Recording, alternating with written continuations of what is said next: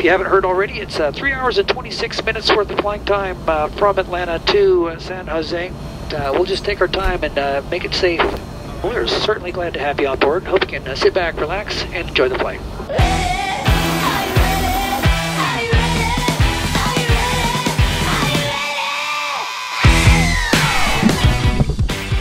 We're never ready until it's too late. Born ready, baby. We thought we were ready. I don't know, probably. We're as prepared as we're gonna get. Ready or not, it's tournament time. And if history repeats itself, the Marlin bite will be the key to victory. Come on, girl.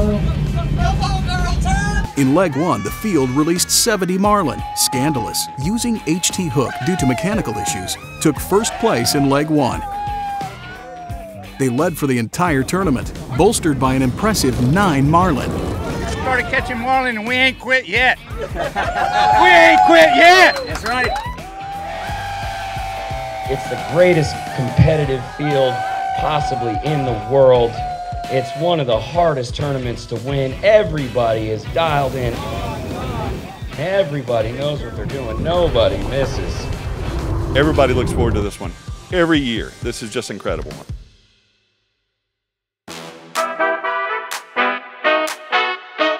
You know why you should never go fishing with a one-armed guy? Why is that? Because you can only catch one about this big. As registration opens for leg 2, the Los Sueños family comes together to tell a few bad jokes and find out what's new. Good to be back. Had to miss the first tournament. Had a little girl December 27th. LaGree Clark Johnson. Been the best thing ever. Glad to be back and looking forward to moving CFIX up the leaderboard. Hook is new and we're here at Los Sueños. The fit, the function is great. All the places, all the restaurants, we've changed the menus. Check out Bamboo, a little bit more contemporary, but lots of great food. I'll tell you what's new. I'm getting married in a month. So, sorry to all them pretty ladies out there, I am getting retired. We just released 4 new Vista del Sol villas. Of course, they're pristine, and 2 of them are actually reserved already, so you have to act quick. You know, it's just not all about these 3 weeks during the season. There's so much more to see. Zip lining, waterfalling. 4th of July is a big deal here. New Year's Eve is a big deal here.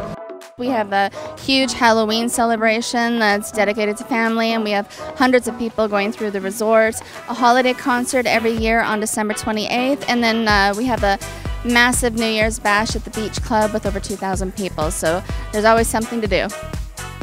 Having family and friends here, you can't beat it. It's a hell of a deal, for sure. We're going with Pepper on some Freedom Alliance stuff here in May and June, I believe. Some of the military heroes out on the boat, so that ought to be very interesting. We now have all teams checked in, so we have 41 boats participating.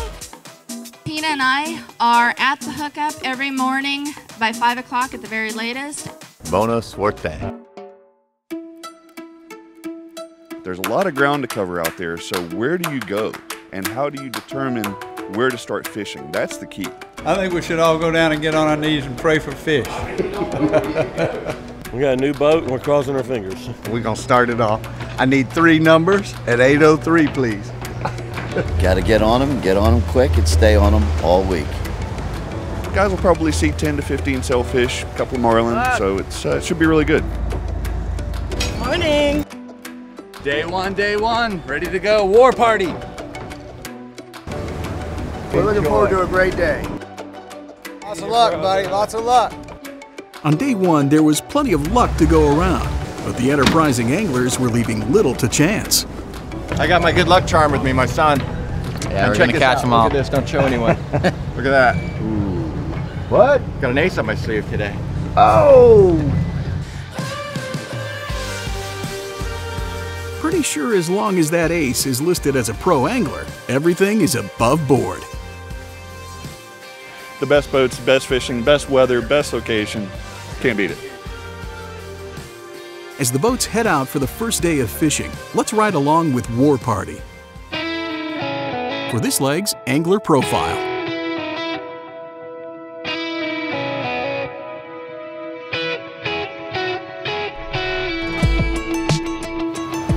The War Party is a 60-foot Viking.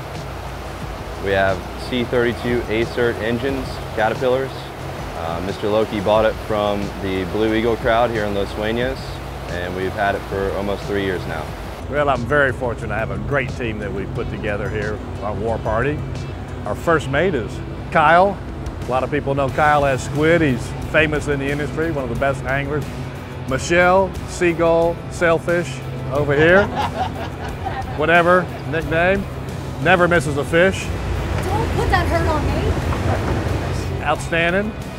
We have Justin the Pants Man over here. Justin's a great addition to the team just this last year. That's what I'm saying. Name me one superhero that doesn't wear tights. Hulk and Iron Man don't count.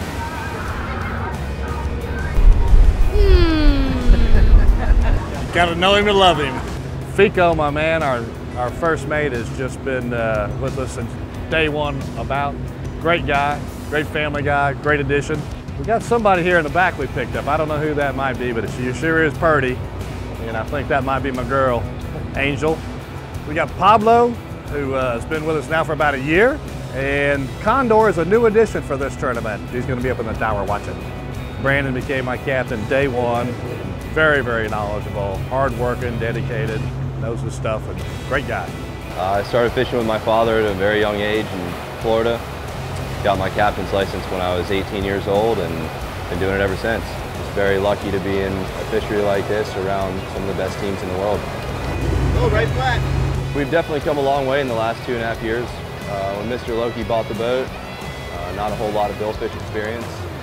Well, I've been fishing the Gulf of Mexico from Clearwater, Florida. We fished the Kingfish Tournament Series down there for the last 7 years. Have a 42 yellowfin. I bought this boat 3 years ago knowing nothing about sport fishing. I've made my whole buying decision on the Salon. If the Salon was pretty, I wanted it. That was it. We've got to learn more. I'd appreciate more of the maneuverability and the fish catching ability. I didn't know anything about it. I wanted a purty girl.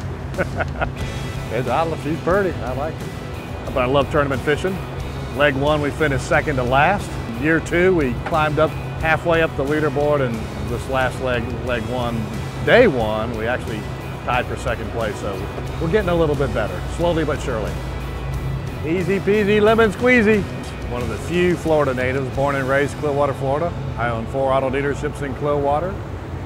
Loki Nissan, Loki Volkswagen, Loki Kia, and Loki Subaru. Been doing that my whole life. I'm Paul Loki. Yep, I gotta get back in that. This weekend, all you have to do is remember, blog your lines. Price below Kelly Loop, Loop, Loop, Loop. Kelly Loop, Loop. Okay, so maybe our commercials aren't great, but the deals sure are. Come see us at Loki Nissan. I would say the only thing that Mr. Paul Loki is more passionate about than bill fishing is Florida State University and college football. Watch out, Florida State is going to get back to where they have always been and belong, numero uno. Now when I named the boat, I wanted something that would be tied to the Seminoles, and also we fished like the tournament fish, wanted something badass, something, you know, macho, and we're trying to come up with names, Seminole Win and this and that, and a friend of ours' wife, she goes, how about War Party? Perfect. That's where War Party came from. We got a triple. Well, I'm excited. I just bought a new condo, but Alfredo from Los Sueños Realty was my realtor, and Alfredo says it just became on the market, Paul. It won't last a week. And I said, come on, Alfredo, I'm a car guy, I know. That ain't gonna work on me. When we did go up and look at the unit, it is a top floor corner unit, and I looked out though, there's nothing to the right of me, no neighbors, it's nothing but the rainforest, and it is amazing. And I said, Alfredo, I'll take it. Hey, Lucky Pants, superheroes. You know, it was a so-so morning and it got red hot in the afternoon. We had 5 sails by 11 o'clock, which was decent. But then in the afternoon, we got a blue marlin. You know, I got lucky and got the blue.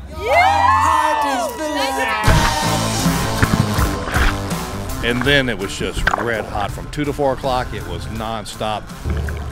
Nothing slowed down War Party, including a snapped leader that struck mate Fico during a double hookup. Luckily, some rusty pliers were nearby. The leader was stuck in him. The barrel. He was trying to pull it out, and he went over and wired the last fish with the leader still stuck in him. He's a stud. Fico's a stud. War Party ended the day with an incredible 16 sales, 1 marlin, and some unforgettable memories.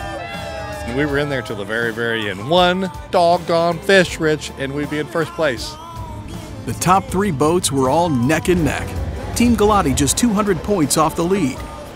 We found an area we liked yesterday. We went back there and fished it, and we paid off. We got that marlin bite, which is always the wild card bite, and it really helped us. And hopefully tomorrow we find a good area and keep picking at them.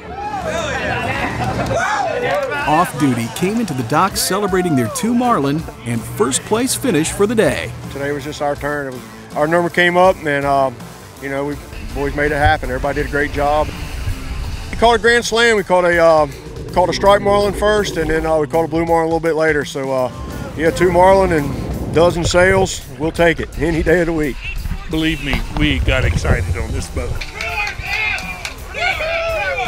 The first place crew went a perfect 14 for 14, catching every fish they saw. Thank the Lord, because we needed every one of them. A couple of them boats were coming on strong there at the end, and I had some sweaty palms, I'll tell you that. Show them your hands, guys. Show them your hands. Check out the hands from the old blue in there. Yeah, Marlin got my teaser, lit me up pretty good, but it was worth it. We'd like to do it again tomorrow. The leaderboard is jammed with top-tier teams, all within striking distance. Every boat that finished in the top 10 on day 1 caught a marlin. And heading into the second day, the biggest movers will be the teams calling in marlin releases.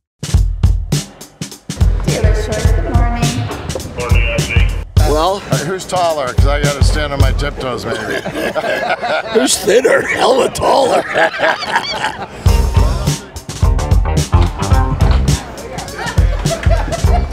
The dock can be a weird place early in the morning. Lots of luck. All bad. All I know is I have not had coffee this morning. It's day 2. Morgan had a good day yesterday. We were side by side, caught marlins, one right after each other. He's on the surface, go back. Well, we've been on this marlin for a very short time, and all of a sudden it turns and starts running at the boat, and it's a big fish, and we thought it was going to jump right in the cockpit. Release!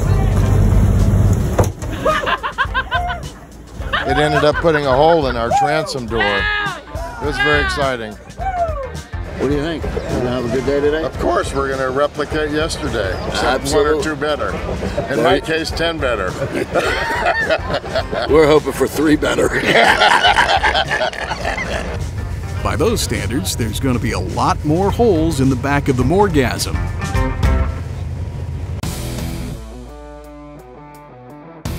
It goes without saying. I mean, everybody knows that these are some best fishermen in the world right here.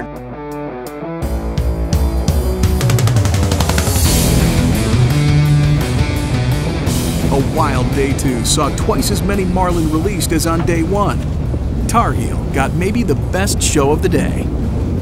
It was a blast. Always in the hunt, Tar Heel moved into 3rd overall with a marlin and 7 sails. Captain John did an incredible job. It was a lot of fun. But Real Joy had the best day. 3 marlin and 7 sails bolstered them into 2nd overall. We had a minor mechanical issue on the Real Joy yesterday, so we were fortunate enough to borrow the Duffy's agitator, and thank you to the Duffys for that. We really appreciate it. Went out there this morning, caught a blue marlin in the morning. The boss man, John G, caught it on the left long. Nice fish. Picked in a couple sailfish through the morning, and right around lunchtime we ended up pitching to a nice blue marlin on the left teaser, started fighting him. Had another smaller blue marlin follow the teaser in as we were clearing our lines, and I was fortunate enough to pitch a dink rod to it and ended up catching him, and so we ended up with a doubleheader blue marlin around lunchtime. But it's the banana-free Team Galati that leads the pack heading into the final day. Mr. Microphone's on the bridge. The whole crew's just amazing. We're really blessed with just an awesome team, just like everybody else has here.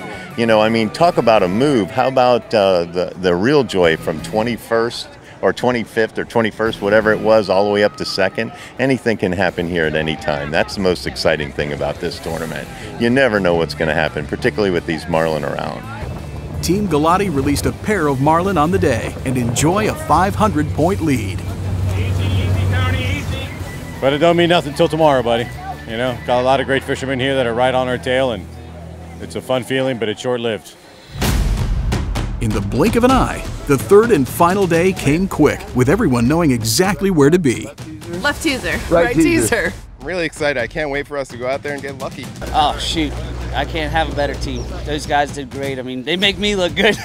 They caught every single one, that I showed them yesterday. Yeah. Outage made the biggest move of the tournament on day 2. Their 3 marlin pushed them from 35th to 5th place overall.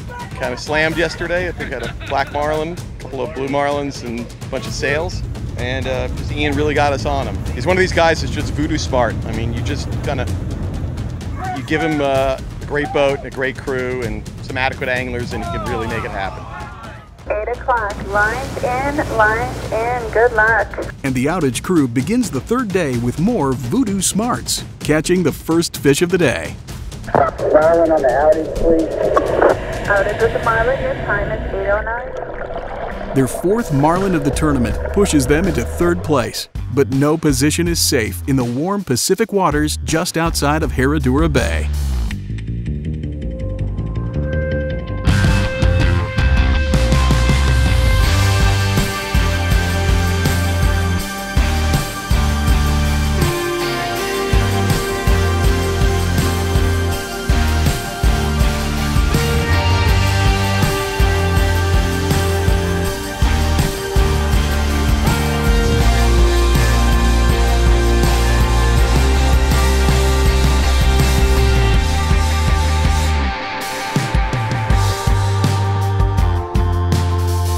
Ladies and gentlemen, please welcome to the stage Tournament Director Ashley Bredisher. Good evening, everyone. Starting the awards out for tonight, we have Tar Heel coming up for a check for $24,400.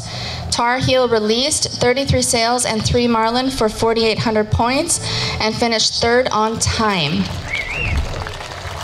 I just want to say congratulations to the Outage team and the Glotty team. Such great fishermen, and just an honor to be even up here. Hope to see you back on leg 3. Go Tigers. In 2nd place is Outage coming up to receive a check for $36,600. They also achieved 4,800 points, but they released 23 sails and 5 marlin. If we could just get a collection and get Ian a shave, that would really be big.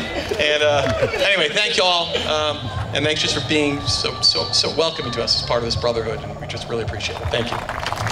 Next, we have the 1st place team coming up to receive a check for $61,000. Team Galati, if you can come on up. They released 25 sails and 5 marlin for 5,000 points. First off, thanks to Bill Royster for creating Paradise and the best fishery in the world, so thank you, Bill. Yeah. Secondly, got to thank Ashley and her team for running the best tournament in the world right here at this place, so that's just awesome. I love you all. I can't wait until leg 3. Look forward to seeing you again on March 25th for leg 3. Good night and enjoy the fireworks.